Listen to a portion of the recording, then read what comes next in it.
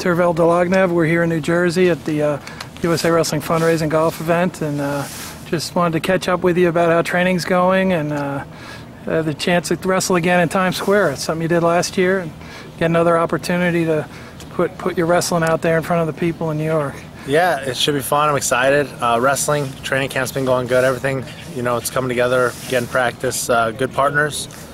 So Dom's out here. Got a good workout this morning. Feel good, and just excited to wrestle. I know that. Whoever Russia brings. I've wrestled this guy before. He's tough. He got third at the nationals, and so I'm ready to scrap. You guys have done quite a bit since the Olympic trials, competition and training. How have things gone for you? Do you feel that you're starting to go in the direction you need in order to win the gold medal, which is your goal? Absolutely. I feel like I'm always headed in that direction. I feel like I'm getting better every day. That's the plan the whole time, and I think World Cup was a good tournament, but yeah, definitely some good things to take away and some things that, some areas of concentration that need to get out of it. But I think we got a lot of good work done, a lot of building from that trip, and then same thing with the training camp. It's been pretty hectic, but it's really good. Has it felt a little different? You've made world teams, you've won medals overseas, you've been a world medalist, but being an Olympian, has that experience been something that's been surprising for you, or is it kind of what you expected? That's obviously the expectation. You have to turn that dream into reality. So I was definitely expecting to be the Olympian, and and carrying it on to the Olympics, the gold medalist is the expectation. But it's been fun. But like I said, and like you said, we haven't had time to really soak in.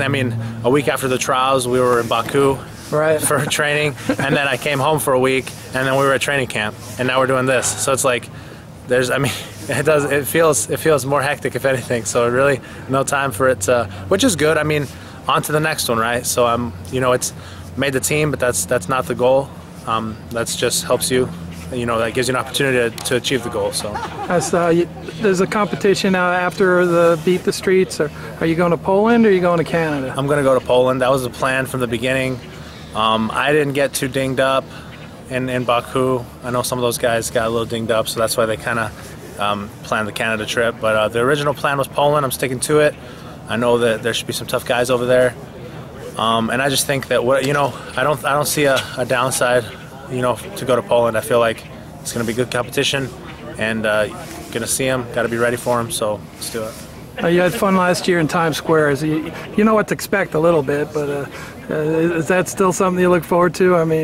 It's a different place to be wrestling. Oh yeah, it's going to be interesting. I'm most excited to get, to obviously wrestle the match. I'm excited to wrestle, put on the singlet, strap up and go. But yeah, the experience is cool.